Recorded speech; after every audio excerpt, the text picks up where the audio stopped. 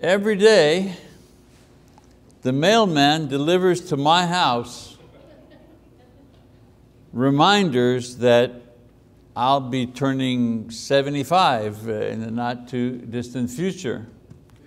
Repeated reminders to use a different company for my Medicare plan, various appliances that I can use around the house, and of course make sure I fill out an application for long-term care insurance, don't leave home without it, and on and on. Coupons for hearing aids, walkers, adult diapers. I mean, it's a big business out there. It's a big business out there.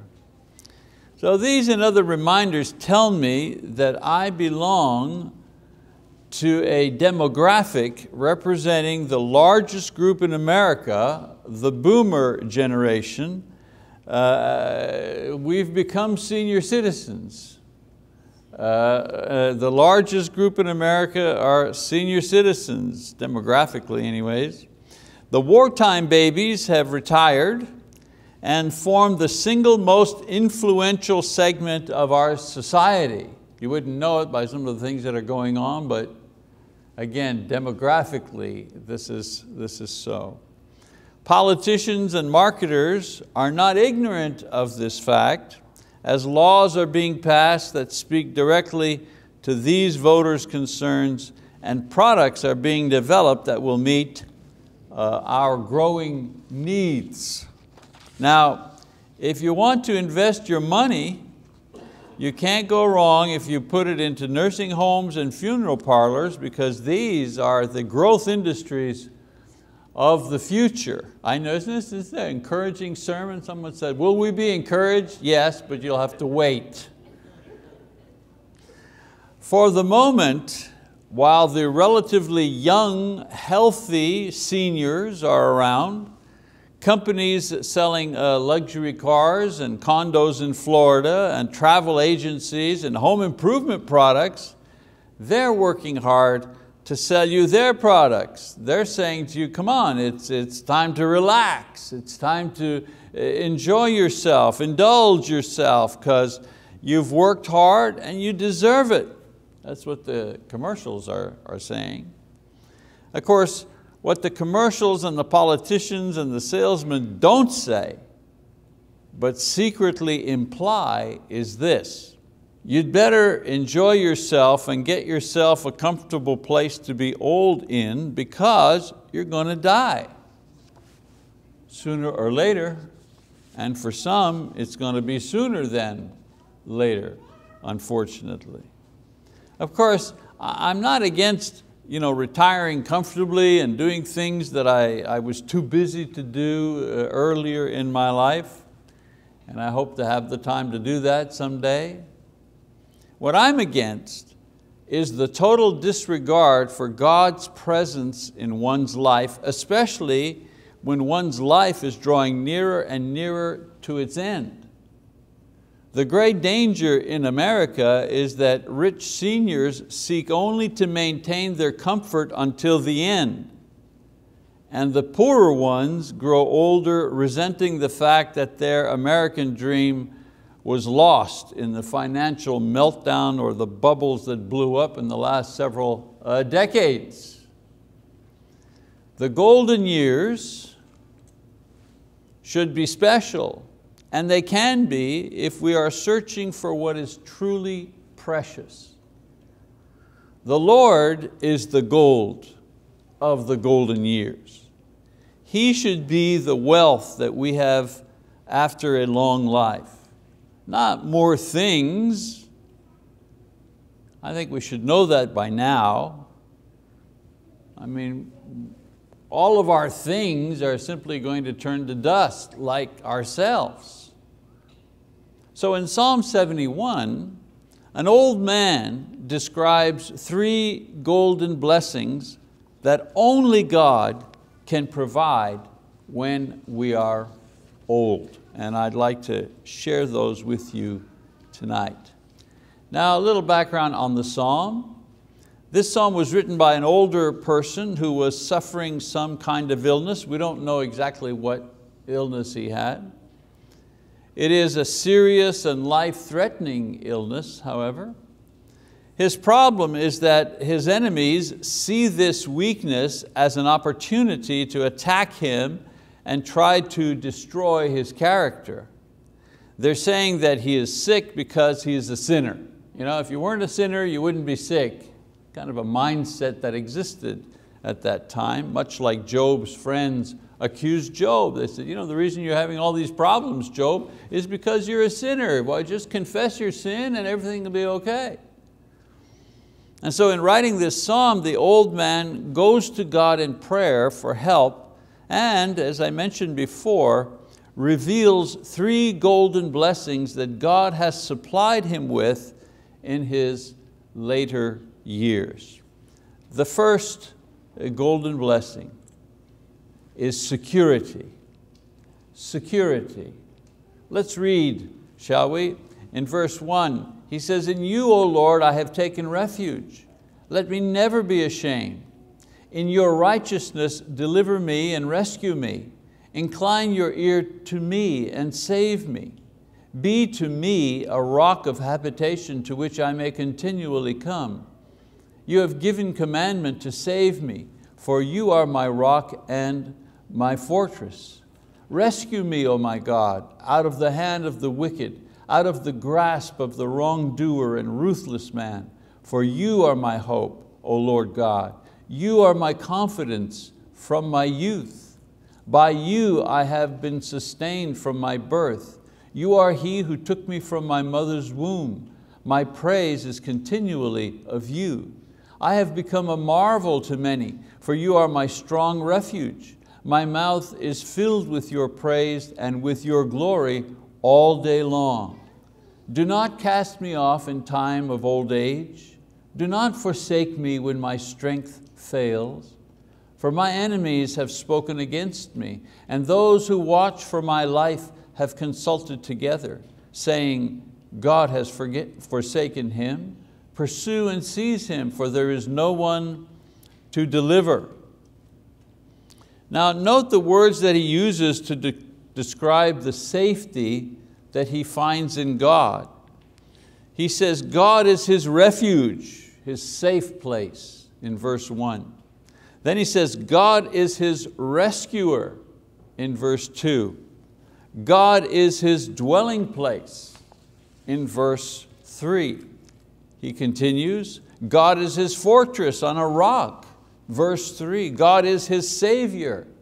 Verse 4, God is his hope. Verse 5, God is his confidence. Verse 5 again, God is his sustainer. Verse 6, and God is his protector and deliverer. Verse 11. Those are a lot of descriptions that describe exactly the same thing. God is his protector, his safety. He's just said it in so many different ways. You see, the world has always offered gold, armies, locks, laws to protect us, and they do to a certain extent. This man has found who can make him feel safe, and that is the Lord. There's a lot of gadgets that guarantee that they'll protect you, but it is the Lord who is able to make you feel safe in His presence. In verses 7 to 10 he says that even when it seems that all are against him, that he is in imminent danger, he will trust in the Lord to keep him safe. Security cannot be measured in money or weaponry, because people who have a lot of both still don't feel safe. They just feel safer than the people who don't have we got a bigger army, more tanks. We feel a little safer than you do because you don't have as many tanks and you don't have as many aircraft carrier as we do. But in order to feel totally secure, one must go to the Lord and find safety in Him.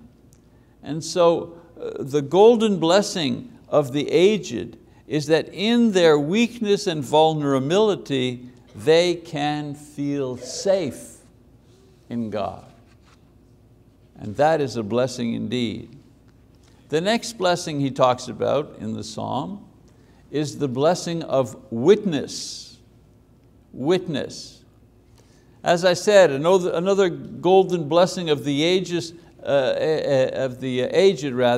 is a lifelong witness of faith that grows stronger and not weaker with age. Everything else grows weaker in our lives, but our faith is the thing that grows stronger as we grow older.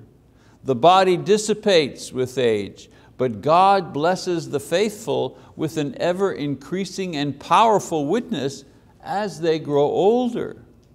In verse 12 and 13, he says the following, "O God, do not be far from me, O my God, hasten to my help.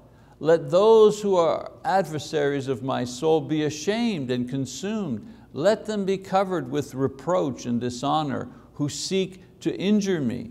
And so even though things are going badly for him, he's sick, he's being attacked unjustly, he continues to call upon and trust in the Lord. In verses 14 to 16, he continues, "But as for me, I will hope continually and will praise you yet more and more. My mouth shall tell of your righteousness and of your salvation all day long, for I do not know the sum of them. I will come with the mighty deeds of the Lord God. I will make mention of your righteousness and yours alone." And so their attacks and his illness and his old age cannot suppress his faith, cannot suppress his enthusiasm for God. It's as if the inner man of faith grows more visible as the outer man of dying flesh grows weak. And then in verses 17 to 19, he says, "O God, you have taught me from my youth, and I still declare your wondrous deeds. And even when I am old and gray, O God, do not forsake me, until I declare your strength to this generation, your power to all who are to come. For your righteousness, O God, reaches to the heavens. You who have done great things, O God, who is like you?" And so he's praised and he's trusted God all of his life, and as his death becomes imminent, he grows stronger and stronger in his appreciation for the Lord and the Lord's blessings. You know, one common complaint of the elderly is that they live in the past, or they're dissatisfied with the present, and they sometimes refuse to accept the future and the new things that are coming about. This is man's past and man's present that resembles the future. But this man here in the psalm, he spent a lifetime telling of God's great deeds, and now in old age, nothing can stop his praise and witness of God's love and God's power, not even death. Even though he's close to death, that can't stop him from praising God and telling others how marvelous God is. And that is a powerful witness. It's okay if you're 40 years old and you can lift 200 pounds over your head and you can run a mile in 4 minutes, and you know what I'm saying? You're in great shape and you're praising God. God is great, life is great, everything is great, and that's a wonderful witness.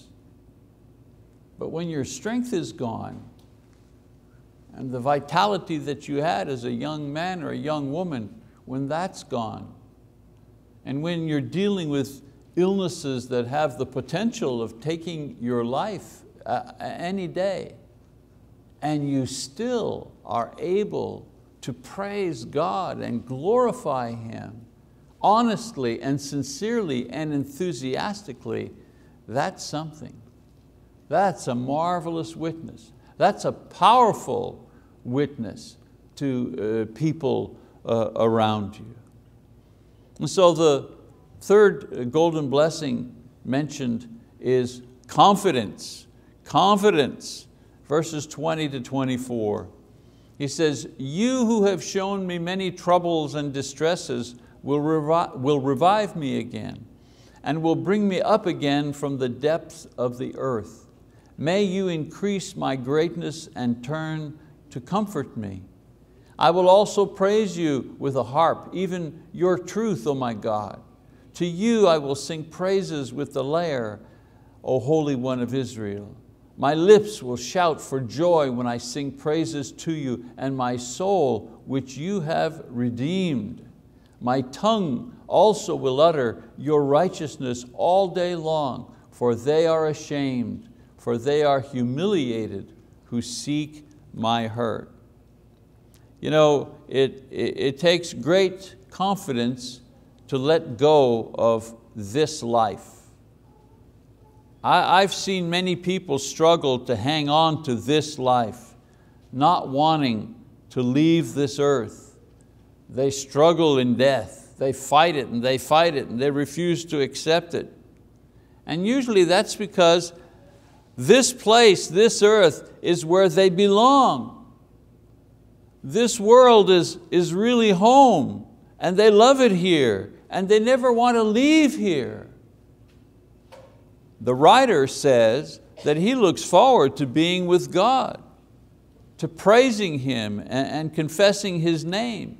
He's not afraid to die.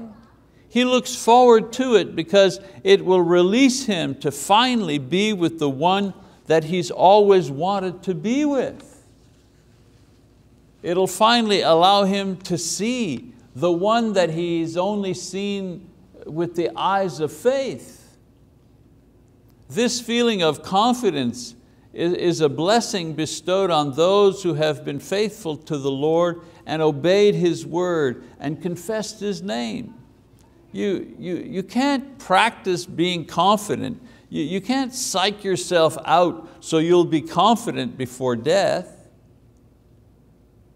That's a gift from God. God gives you that gift, confidence before death. You can't psych yourself up for that. There's no book you can read that'll say 10 ways to feel confident before you, no. That's something that God gives to the faithful. Confidence before death is the most precious blessing of all because it confirms a life lived faithfully and it provides the peace and joy that we need at the most critical time of our lives. You ever notice the very bad people, the very, very, very bad people in this world? And of course we always mention Hitler, but he's a good example of being a very, very bad person, right? What do these guys do when things are kind of closing in around them and they have the chance? What do? Well, they kill themselves, that's what they do.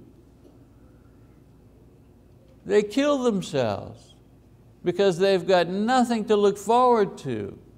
And they mistakenly think that there's nothing after death. So they figured, well, I've done all the harm I can do in this place. I might as well just shut my life down. What a surprise they are in for.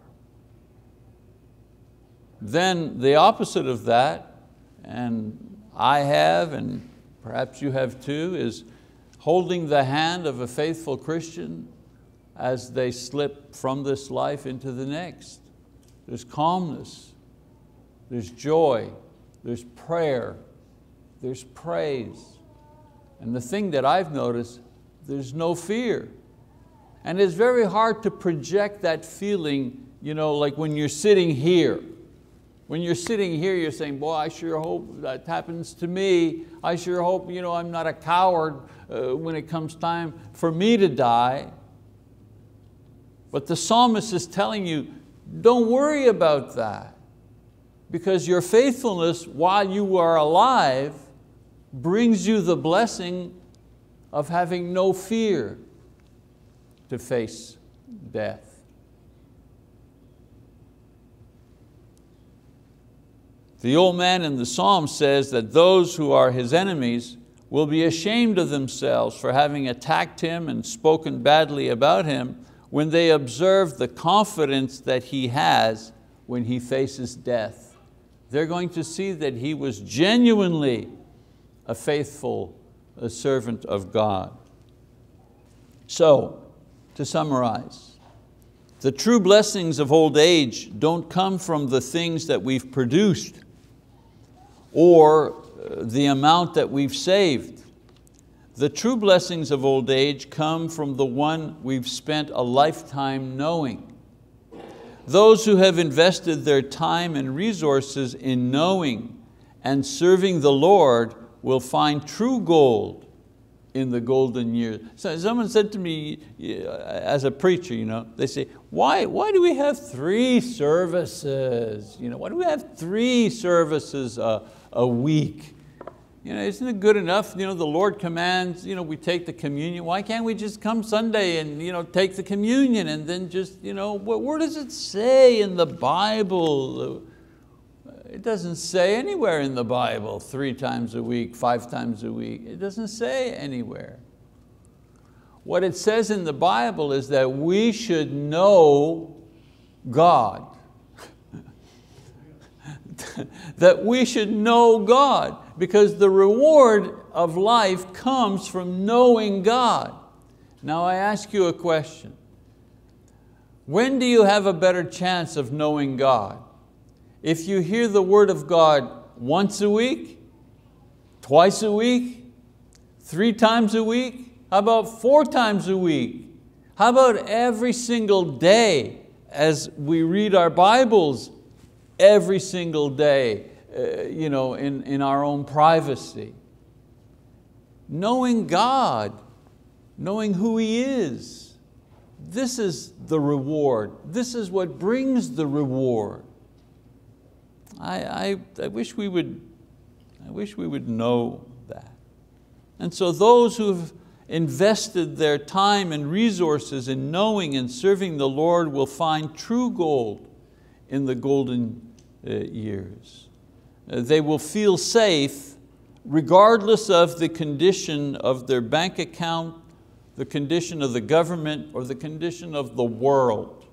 They will feel safe. They will also be filled with praise in the knowledge that each day reveals more clearly to the world their true spiritual nature and all that that means. And they will have confidence in facing their greatest enemy, which is death. These are things that money or influence cannot buy. Only God can give these golden blessings to those who reach their golden years. Now, the wonderful thing about these golden blessings is that the Lord wants everyone to have them. Whether you are old or young, ask yourself this evening, do I want these blessings for myself now and in the future? If you don't have these things, perhaps it's because you haven't obeyed the gospel in confessing Christ and expressing your faith in repentance and baptism. Or perhaps you haven't lived like God wants you to live. Only you know that. Or perhaps, like many, you've simply become a little too involved in the world and its activities and begun to neglect the Lord. You know, the danger of old age is that it tends to make us focus on ourselves just a little too much. So will you have these blessings when you are old? You know, the sermons should have a question every once in a while, and that's the question that this sermon has. Will you have these blessings as you grow older? Do you have these blessings now in your senior age? I leave you with a true story taken from a book about heaven written by a fellow named Randy Alcorn. And Brother John Wright actually lent me that book. And in the book, Alcorn writes the following. He says, perhaps you've come to this book burdened discouraged, depressed, or even traumatized. Perhaps your dreams, your marriage, your career, or ambitions have crumbled. Perhaps you've become cynical or have lost hope. A biblical understanding of the truth about heaven can change all of that.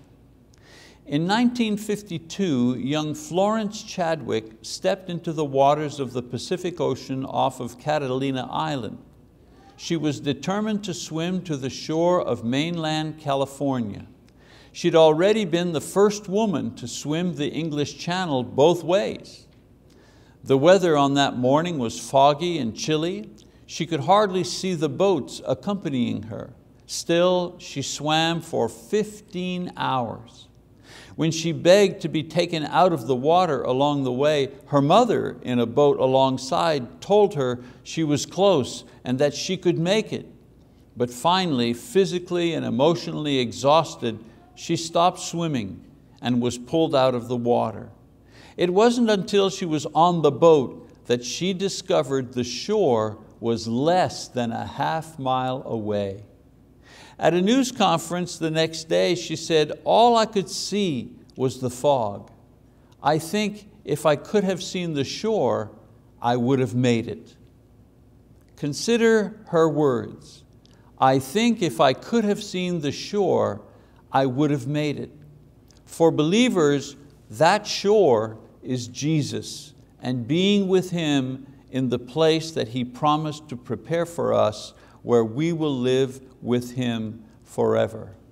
So let's not allow the fog of old age or illness and the sorrows of life obscure the other shore of life that we are yearning for, where Jesus is and is waiting for us to be with us. Let's not allow the things that go on in this world, as I say, to fog our vision and not allow us to see the other shore where Jesus waits for us with our reward. If you have a need to readjust your faith, readjust your focus, perhaps it's a simple need of prayer to be stronger. Whatever that is, the church meets once, twice, 3 times a week. The church meets with the purpose of edifying one another and praying for one another. And so if this is a time where you personally need prayer or you need to confess Jesus as your Lord and Savior, then we encourage you to do that now as we stand and as we sing our song of encouragement.